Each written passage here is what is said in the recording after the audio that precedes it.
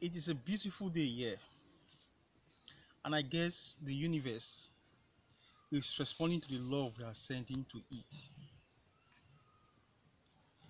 Today is a beautiful day to talk about surrender.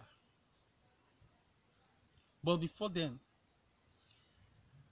I want to urge you to click the subscribe button and hit the bell like icon to turn all notifications so that you will be the first to be notified when I post another of this video. Today I'm going to be talking about how to surrender to the universe and bring beauty into your life. Some years ago, while I was still in university, a new VC had taken over and found out that students were in the habit of not paying tuition. They find a way to exploit the loopholes in the system, and so you find students that are in final year and have not paid school fees for once. I was in that situation when a new VC came and ordered that all students who have not paid school fees or who have not been paying school fees, even up to that section where I happen to be a defaulter, should withdraw from the school. That caused a lot of troubles in my mind, and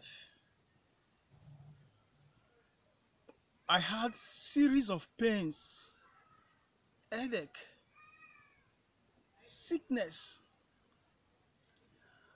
and sleepless nights because I was wondering, I was afraid how after I have struggled to get to year 3, I will just withdraw from the university. However, a newsletter of a religious body that I subscribed to came in the mail. And when I picked this newsletter, the author was talking about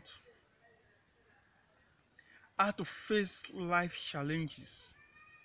And he gave 2 tips to help you face your challenges. One of the tips is don't store stress. The other tip is let something go. By then, my whole world was in turmoil. I was faced with withdrawing from the university because I could not pay money, my tuition for that session. So how am I going to calm the storm that is ravaging my inner being? These 2 tips came to my rescue. The first tips, don't store stress. And I find a way to begin to ease myself from the stress that I've stored up deep down inside me and is causing the sleepless nights, the pains, the headaches. I struggled with a technique I found out to relieve myself from this stress. I saw the stress flowing away out of my being like water flowing in a river. And with time, I was able to free myself from the stress that have been stored inside of me. Then I picked the second tip, which is let something go. What should I allow now to go that will help free me? And I look at my situation. What if I lose the admission? What if I withdraw from school? Am I going to die?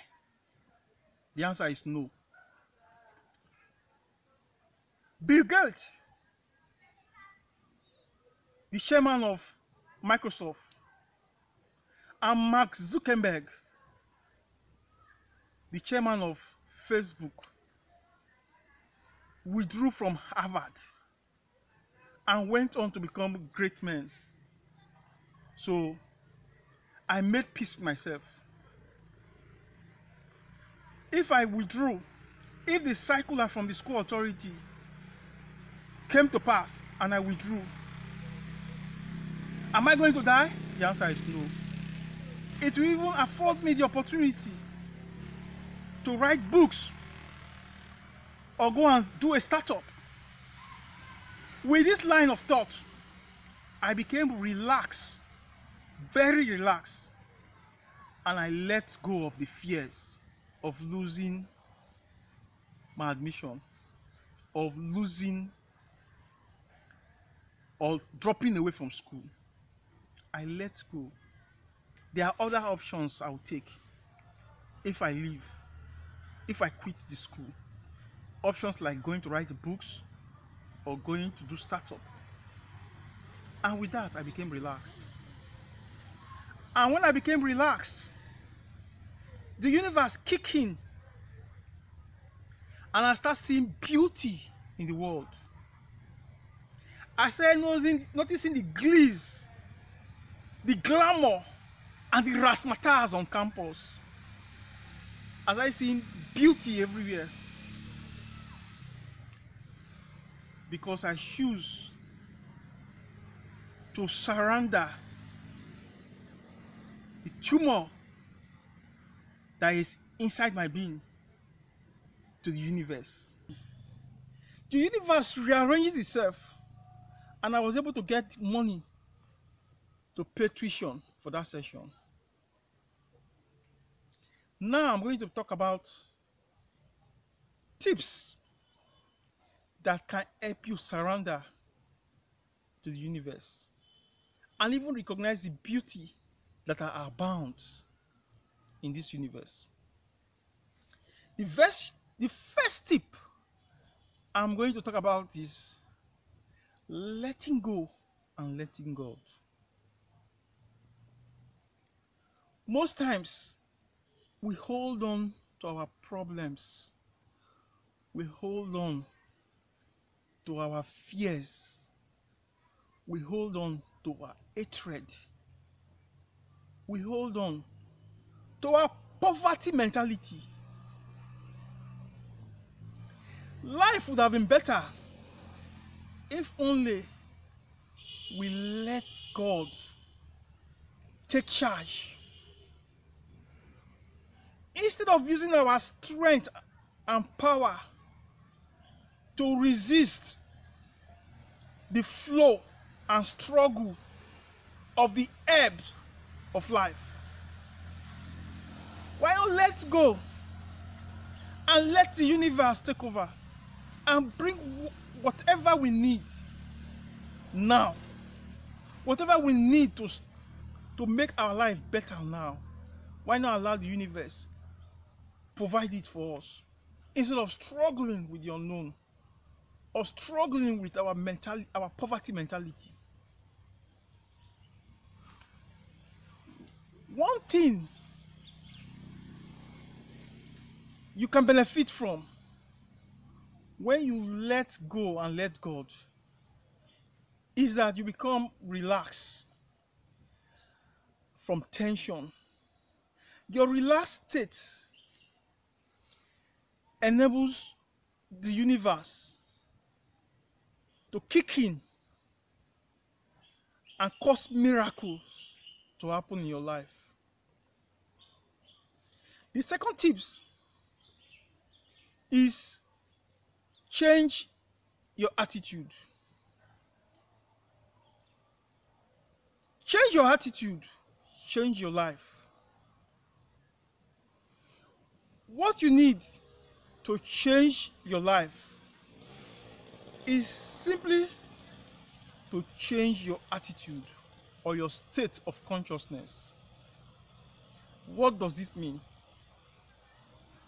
It means the state at which you are experiencing problems or challenges cannot be the same state in which you can find solutions to those problems. Solutions can come to your challenges and problems only when you flip your attitude to a newer and upper vibration, if you like. A changed attitude equals a changed life. The better you see, the better you can live life. A wrong attitude confers on the holder a flawed life, a flawed existence.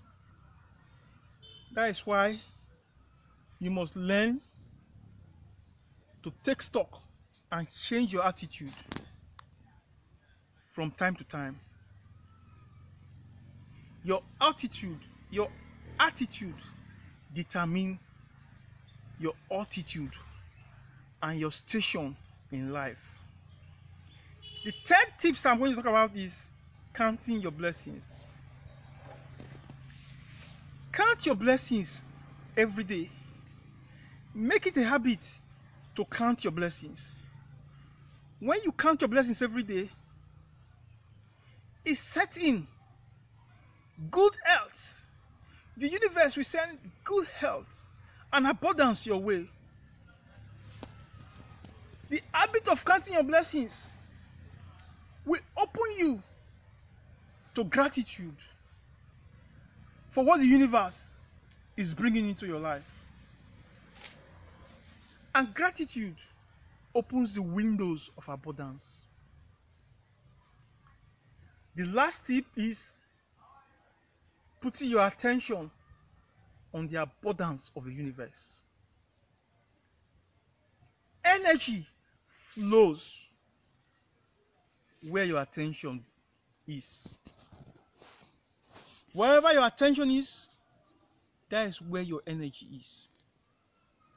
Make it a habit to put your attention on the things you need, on the things you love to experience, and discard the things that you don't need and the things you don't want to experience. What you find out today is that a lot of people put their attention on the things they don't need. When you worry and you become fearful of a particular outcome, you are putting your attention on those outcomes, and that is not what you need. You need the opposite, which is joy, freedom, happiness, love. That is where your attention ought to be. When you learn the habit of putting your attention on the things you need, the universe will open up itself to you and bring beauty and abundance into your life. Thank you for watching another edition of the Happiness Channel.